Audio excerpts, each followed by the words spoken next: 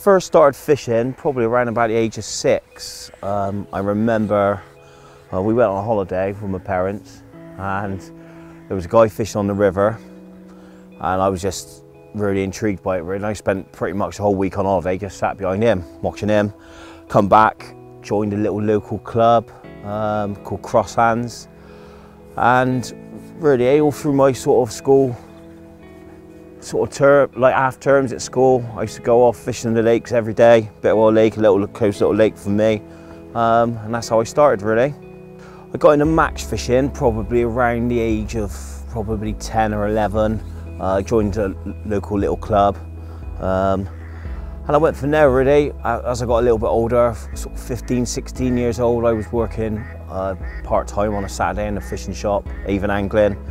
And that's where I met sort of Tony Rickson and a few of the sort of, you know, the sort of main matchmen on the scene at the time. And that's when I learned from them and moved on from there really.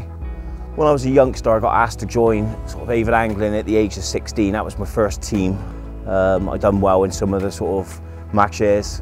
And then really I had a little break from fishing then for quite a few years. I got back into it in sort of my mid-20s. It changed quite a lot. It was more individual events than team events. It took me a few years really to get back into it. I started doing well locally, but over the course of the last few years, I've taken it a lot more seriously. I've been going to Whiteacres for the last couple of years. I've had some fantastic results. The first festival I ever fished there, I come second, which I was hugely proud of because it was the first time I've ever seen the venue. And then the same festival the year after, I in fact won, which was this year.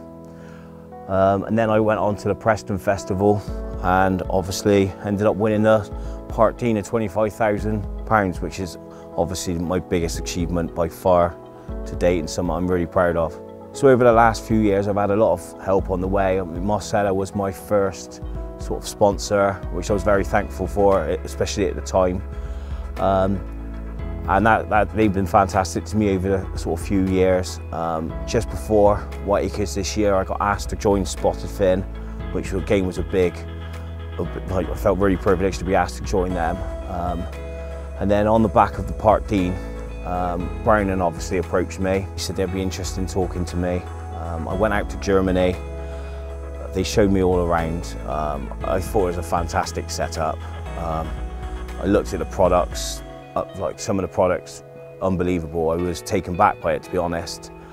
And my mind was made up there and then really. I felt this was the next stage in my fishing career. This was going to be the one that was going to push me on to where I want to be in my fishing career. So I felt unbelievably proud to be asked to join them. I'm very honoured about it. I'm Craig Edmunds and this is my story so far.